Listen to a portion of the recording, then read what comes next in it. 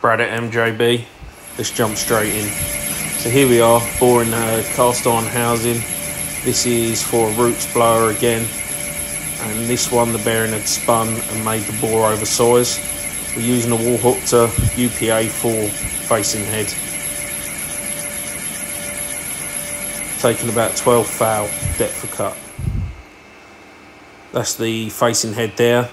And unfortunately it wasn't holding tolerance very well. So we decided to strip it and give it a clean.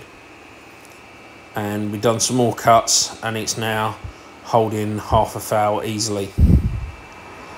So the next job was to turn a cast iron sleeve to press into this now oversized bore.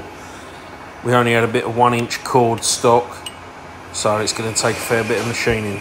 We need 125mm ID.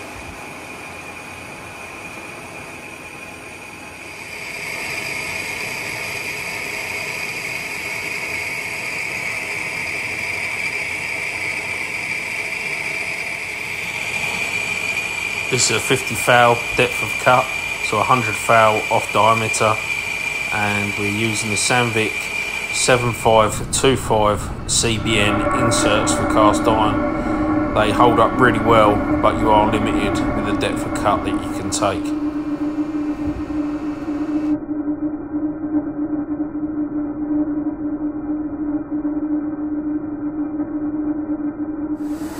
That's the completed sleeve. The 2 shallow grooves you can see on the OD that's hold Loctite, and that just gives a bit of extra security when we press it home. One cast iron sleeve with about 8 temps interference, 2 grooves for Loctite. It was a tap in with a big lump of cast iron on it, so very nice. After I'd done the initial machining on this housing, I made sure to leave the job set up in the mill. That way I could be 100% sure that after I tapped the sleeve in, that everything was in alignment and nothing had moved, and we didn't have to reclock the bore. So we're taking 6 thou depth of cut, so that's 12 thou off the diameter, and we had about 100 thou to come out of this sleeve to bring it up to 130mm. We're using the power feed on the mill. This mill is a bed mill, so the head is actually coming down rather than the table coming up. When the DRO reaches 0, we knock the power feed off, whack it into up, and then wrap it out of the hole, and then we can do our measurements or just reset the boring head for the next cut.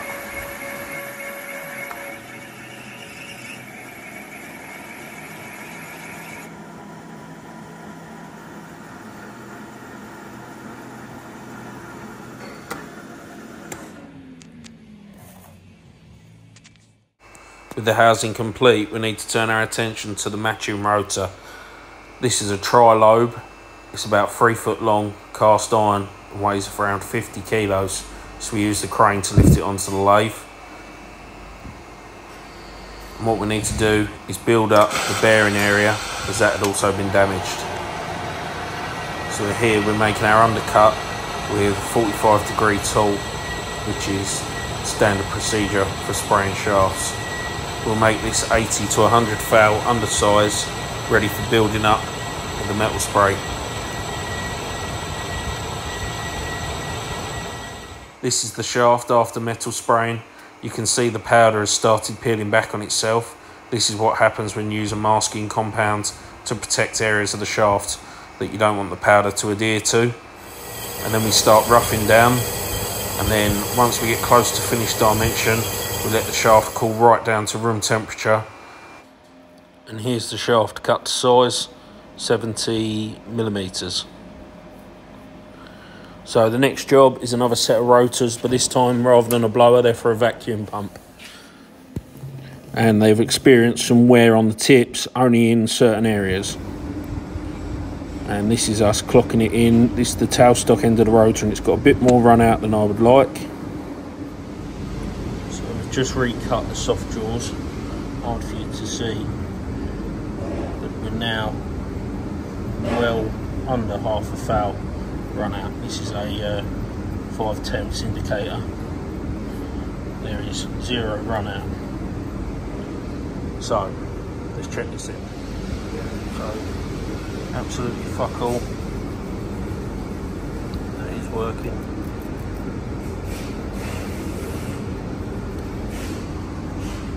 This is a foul indicator. Half a foul off the tailstock centre. I think we're happy with that.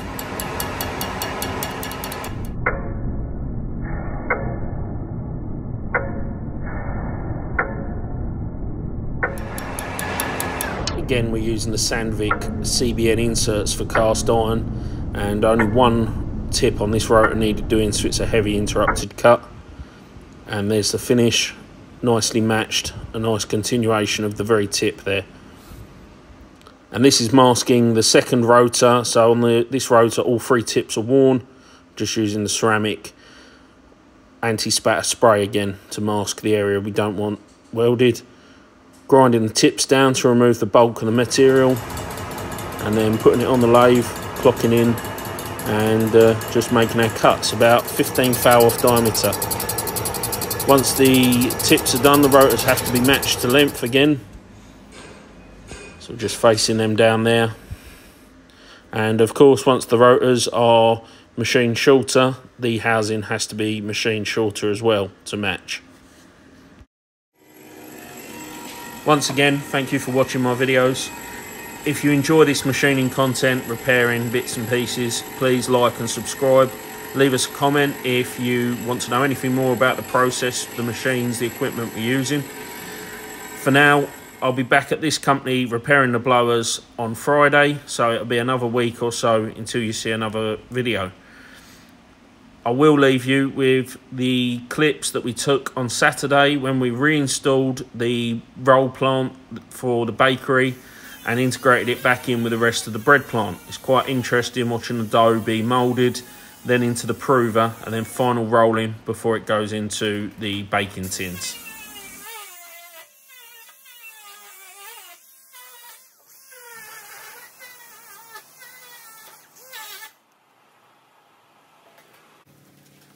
Change it manually, get it almost all the way there. Just back the bow pressure off. So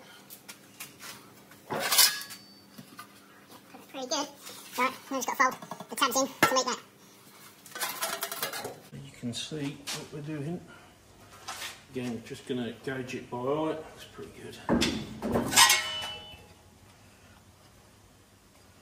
Not bad. A little bit of a big gap for welding, but there we go. That's jobbed. I'll just get some filler in that joint. It's not bad that way either. I'll show you. Not too sad. Just let me press that out a little bit.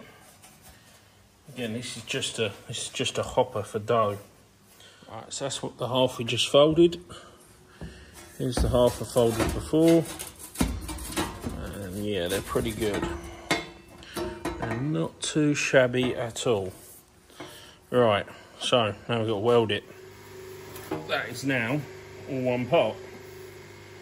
So where you don't use filler, you get a hell of a lot less burn through than if you do need filler. You have to use excess heat to actually melt the filler in the puddle. So that's our hopper. This will slide over the end of the conveyor, get bolted through here, and this will hang out, catch the bread, and the bread will be directed down into the moulder that we fixed.